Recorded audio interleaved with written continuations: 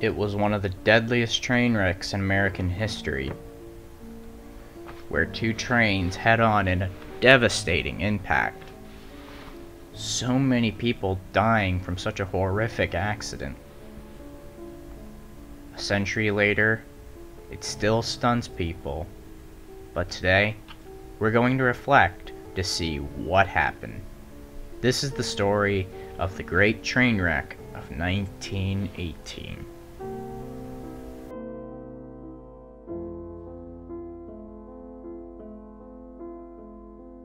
On July 9th, 1918, at 7:07 a.m., the Nashville, Chattanooga, and St. Louis train number 4 departs Union Station in Nashville, bound for Memphis. The train is pulled by G8A class locomotive number 282, a 460 built by Baldwin. It was pulling 2 mail and baggage cars and 6 wooden coaches.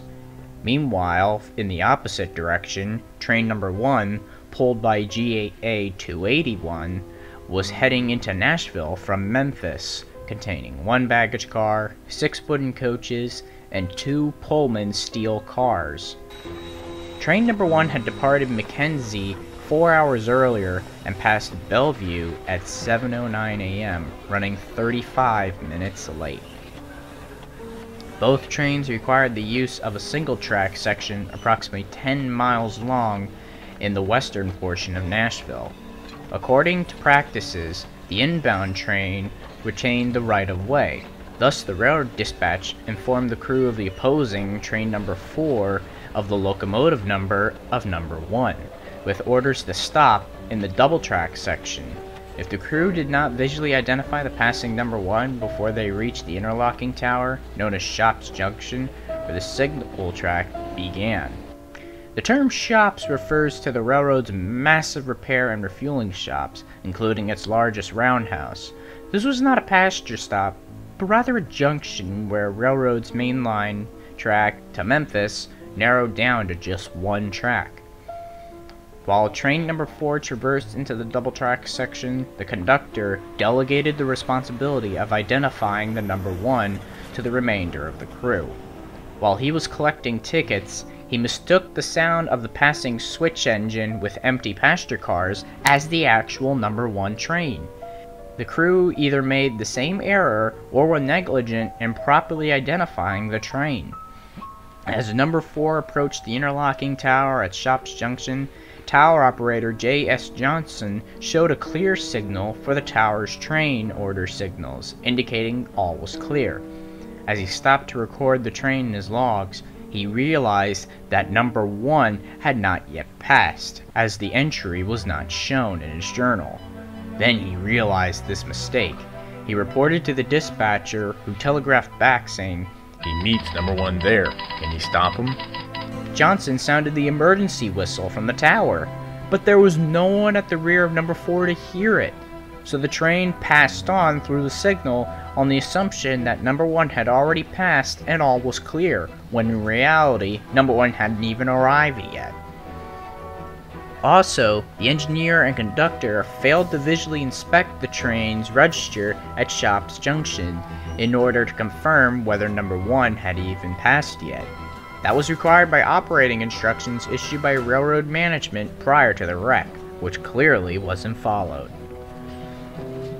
Shortly after 7:20 a.m., though, the worst nightmares come true.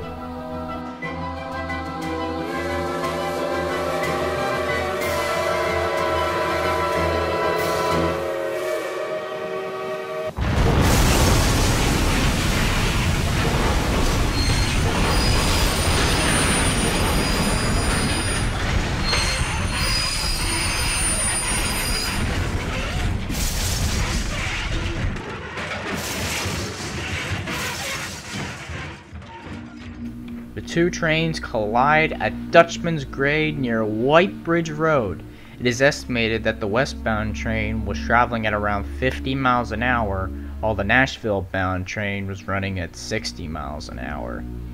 Many of the wooden coaches were either crushed, hurled sideways, or telescoped into one another. The sound of the collision could be heard 2 miles away. This was also supposed to be the last trip before the retirement of the engineer of the Nashville-bound train. Guess that wasn't happening. The Interstate Commerce Commission listed the official dead at 101, though some reports list the death toll as high as 121. At least 171 people were injured. Many of the victims were African American laborers from Arkansas and Memphis who were coming to work at the gunpowder plant in Old Hickory outside of Nashville for the First World War. As many as 50,000 people came to the track that day to help rescue survivors, search for their loved ones, or just simply witness the horrific scene. So there's the question. How on earth could such a disaster happen? And why? Well, in the official report, the Interstate Commerce Commission was very harsh on the railroad. A combination of operating practices, human error, and lackluster enforcement on operating rules led to this horrible worst passenger train wreck in U.S. history.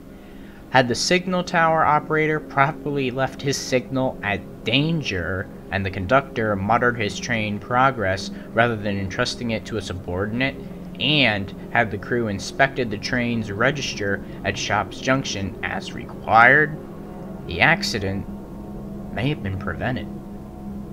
But it wasn't. And now we have to live with it. The wreck, however, spelled the end for old wooden coaches, and nowadays, as seen today, all passenger coaches and freight cars are now made of hard steel. However, even 100 years later, this wreck still has significance. In the 1970s, songwriters Bobby Braddock and Raphael Van Hoy told the story of the wreck in the song The Great Nashville Railroad Disaster, a True Story. The song was recorded by country music singer David Allan Coe on his 1980 album I've Got Something to Say. Of course, I can't show you examples because copyright. The locomotives involved in the wreck were presumed scrapped by a lot of people, but ironically, they weren't. 281 and 282's boilers were pulled from the wreckage and were later rebuilt in 1919 along with the rest of the locomotives in the class, and continued in service throughout the two world wars until their official retirement in 1947 and 1948. Sadly though, neither locomotive were preserved. 281 was scrapped in June 1948, and 282 was scrapped in April 1949. None of their sisters ever survived either, from 280 to 286. One of the worst train wrecks in American history, it'll never be forgotten. However, some say, even 100 years later, we haven't learned the lessons yet.